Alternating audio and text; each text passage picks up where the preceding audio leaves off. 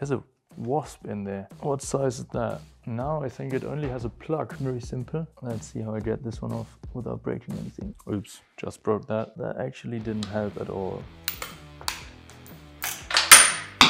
I thought BMWs were easy.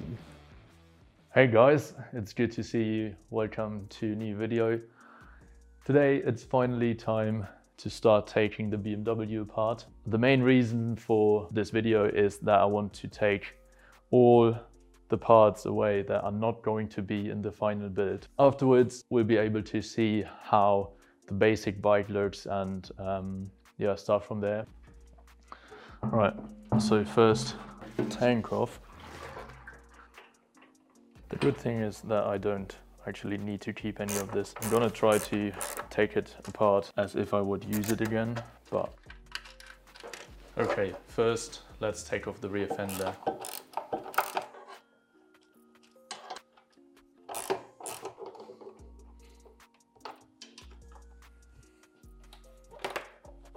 Look at this. BMW has an air pump. That is so nice.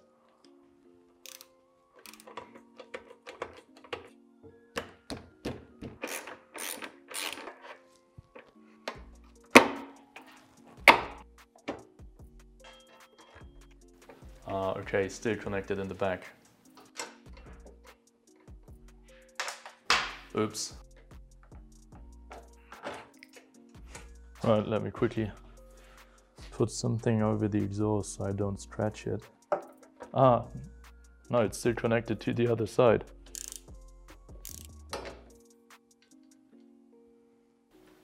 Does it come off now? Maybe with some force. So let's unscrew that one.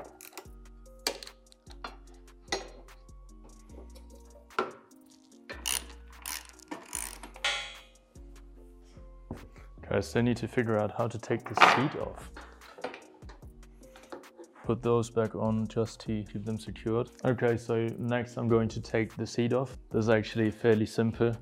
It just has a little like clip system here to secure it that you can just pull off and then you can slide it off. Now the only thing that holds the rear fender in place are those cables, so let's get rid of them. Now I think it only has a plug right here, very simple. Let's see how I get this one off without breaking anything. Cool.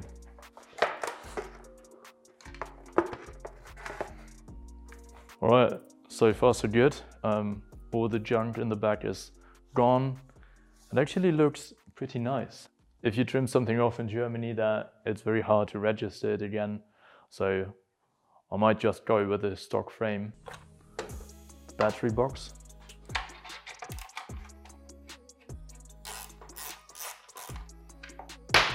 There goes number 2.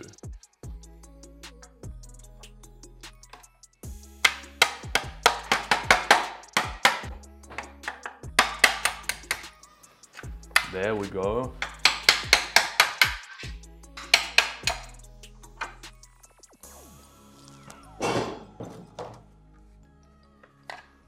So it's not only the mount for the front fender, but also a stabilizer for the fork.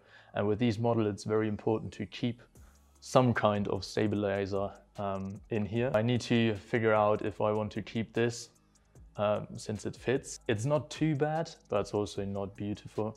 All right, let's continue with all of these big pieces. So indicators, lamp, speedometer.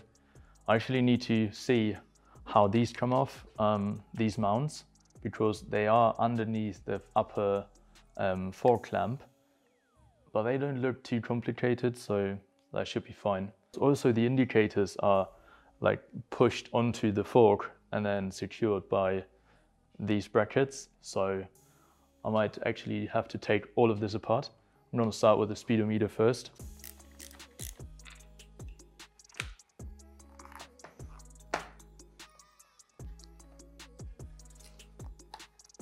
All right, there goes this. Okay, so this becomes part of the whole. What size is that?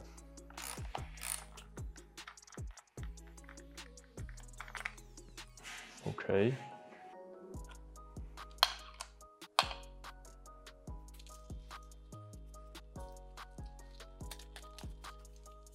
Okay, let's see if I get that out just like this.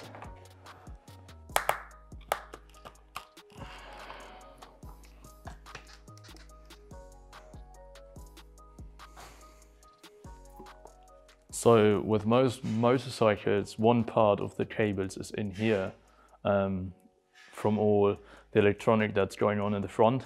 So I might need to open this and then take it out so that I can disconnect everything. Oops, just broke that. There we go. This screw is connected to the little metal thing that holds this ring onto the lamp. Number 3. I guess I won't get this one off unless I take all the cables out. Yeah, let's deal with that one later. Procrastination at its finest. This is super helpful to get your grips off.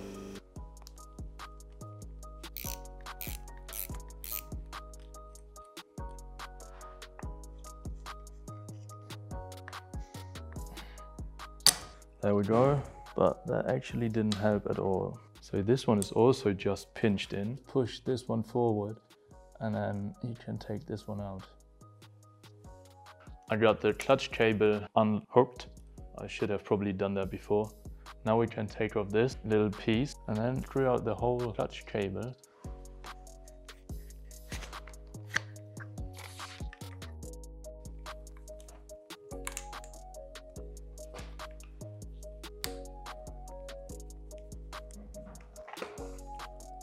Uh-oh.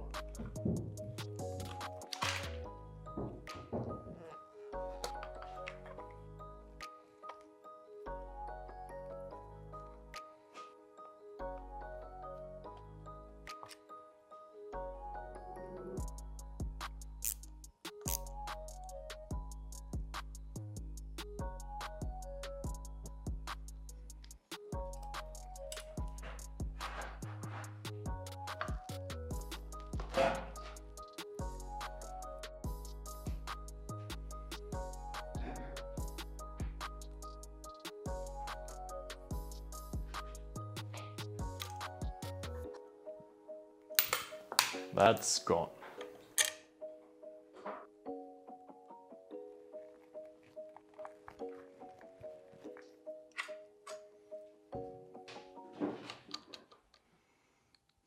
All right, so I've got the controls off.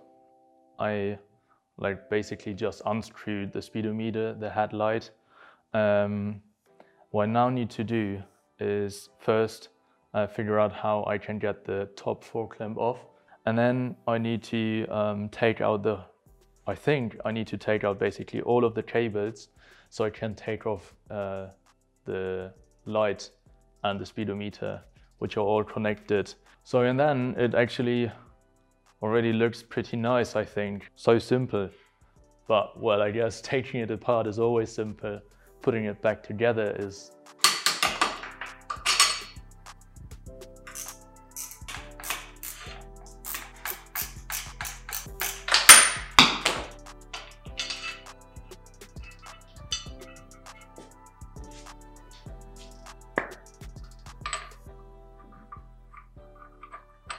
okay, so this is the biggest nut I have. It is a 32mm, but it doesn't fit on here. I think this is 36.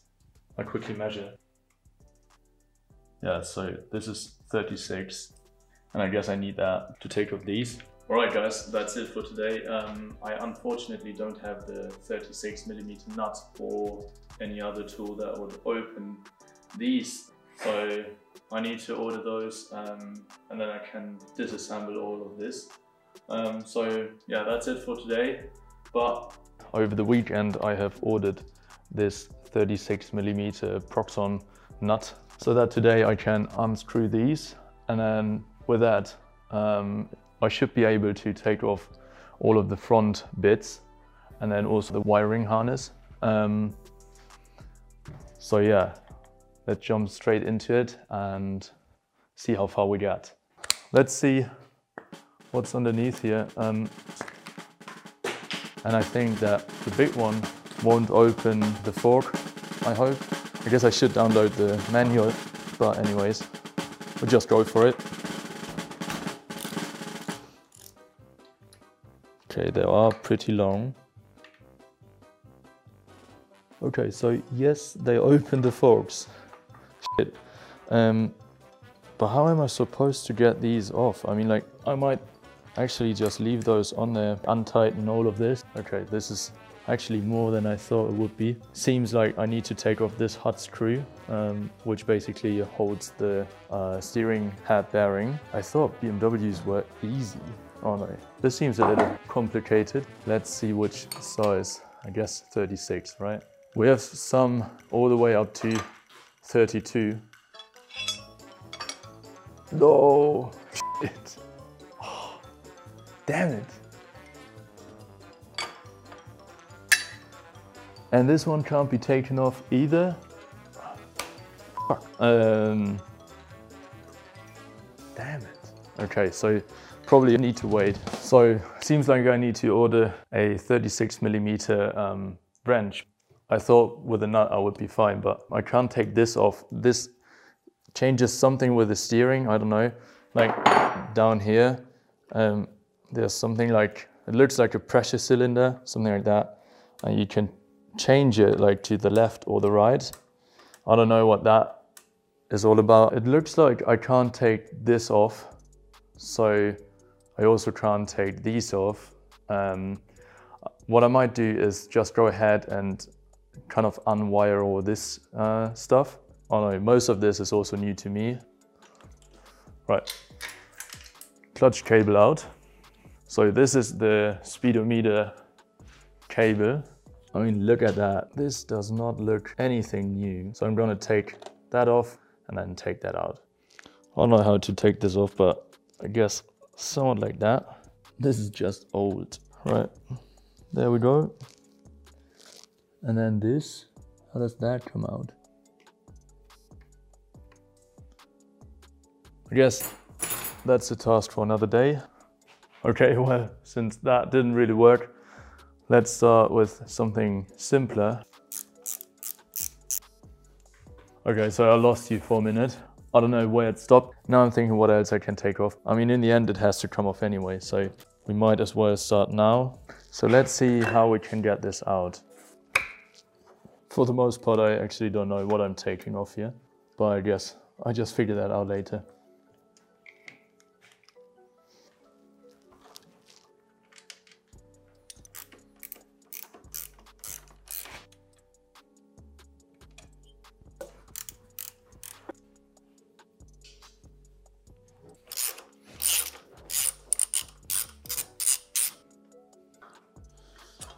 Right, there we go.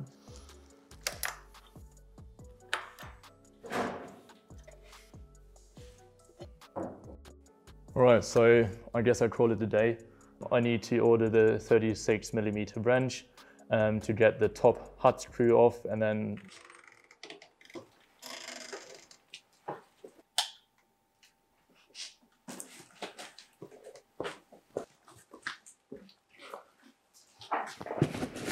look what I've brought you.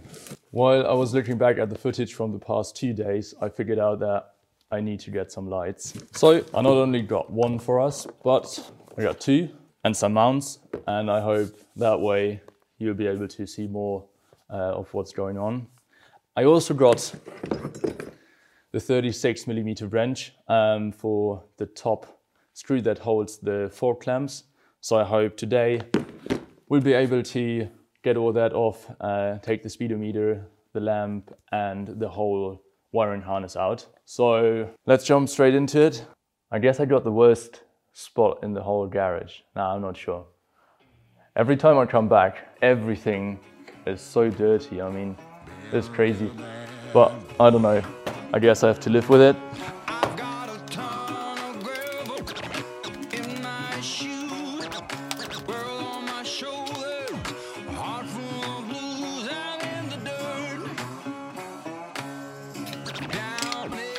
All right, day 3. As you know, I have the 36mm wrench to get this off, hopefully. But one thing that gives me kind of anxieties is this. There is something that adjusts the steering, I guess. So if any one of you knows what this is for, let me know in the comments below. I've never seen anything like this before on a motorcycle, and I don't know how to get it off. But that's what we aim for today, then we can clean up the whole mess I made. So yeah, let's just get started and see where we end up.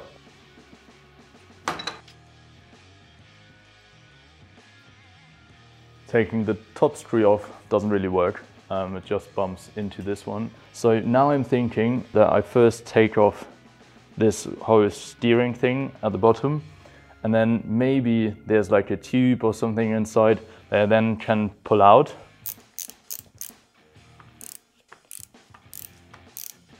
Oh, see? That was fairly simple. So this is the bottom part. And then this is the nut that holds it on the other side. So on the bottom there's like the counterpart, just like a little sprocket. I don't know, doesn't really look like I could just pull it out through the top. I guess I need to consult the manual. I mean, what I don't understand is, do you really always have to take out the forks and the fork clamps just in order to get to the indicators? I mean, that would be kind of stupid. Sorry, BMW, but I can't actually really imagine that this is the case. So I think I'm making a mistake and I'm overlooking something or whatever. So we'll check.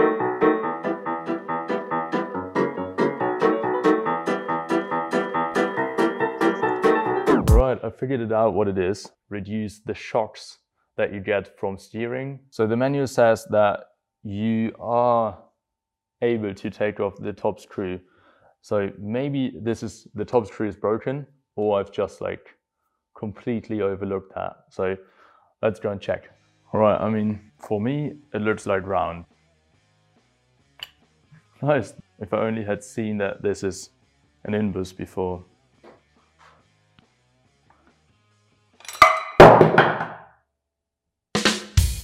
That was easy. So this is all it is. Just a stick, then the sprocket. I could not have believed that BMW would have constructed something that it wouldn't be easy to disassemble. Because if you remember in the video where I presented the bike, you can check that out, I'll link it somewhere. I said that it is super easy to work on this bike, supposed to be super easy. So yeah, let's continue. Okay, so I think I figured it out. There are safety pins that hold the little ball in its place, basically, like the joint. So this is weird. But anyways, once that's off, if I get it off, then that should come out quite easily. There we go.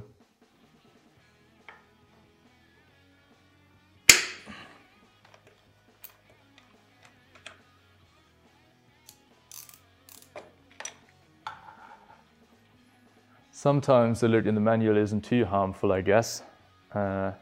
Super happy that it's out now. Wasn't too bad, actually.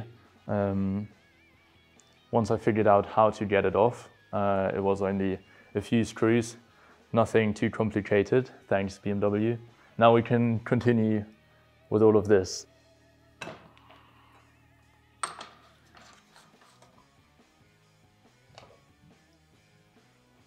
Finally. I mean, it took long enough. Let's see how it continues. So both indicator cables run into the lamp. I thought I could just like pull it off this way. Or maybe I can. 1, 2. Guess it doesn't make it any better. Do you think it is stupid if I unplug all of these cables now? Tricky.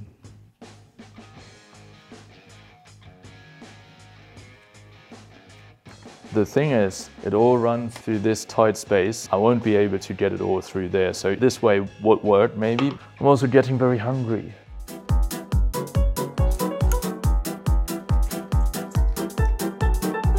nice. I guess I can take off this. There's another plug that goes into the engine. All right, let me squeeze in here so I can show you what we do next. Next, we need to take out these two cables that run into the engine.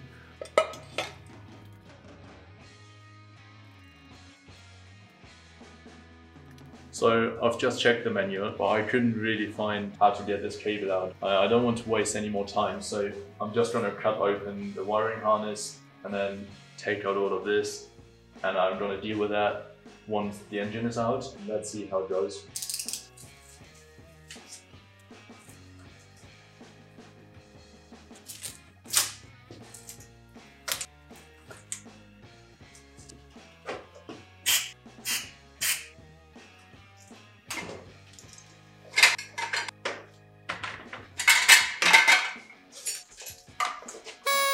Yes, finally, nice. Feels so good. I hope I never need that again because I have no clue which cable goes where.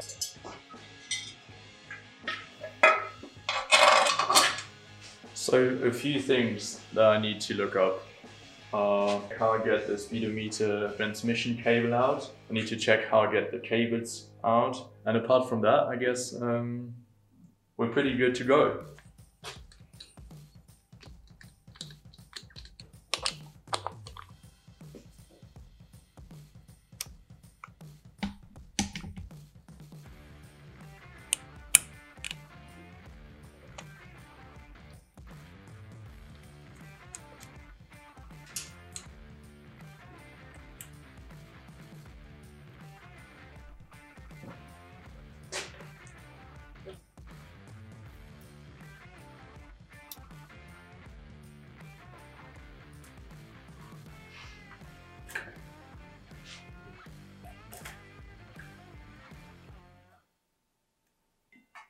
Just a quick update. I did not know how to get this speedometer cable out, but actually it was super simple. I just wanted to quickly unscrew the battery cable, and once that was out, I also could take off this. With that being out, most of the other cables I don't want to take out right now, so I think I'm done with this line preparation basically. 3 days and 2 new tools later, finally the BMW is taken apart. For some reason I messed up the audio here in the end, so don't mind me talking in the video. If you like this video, you'll also enjoy my last one where I explained why the BMW R series is such a good basis for a custom bike project, and you can be especially excited for next week's video where we're going to unpack all the new BMW parts that have arrived, and I can assure you there are some very special ones. I am looking forward to that, and if you want to become part of this awesome build, then hit the subscribe button and the bell next to it so you get notified whenever I post a new video, mostly Fridays. Thank you so much for watching, and I'll see you in the next one.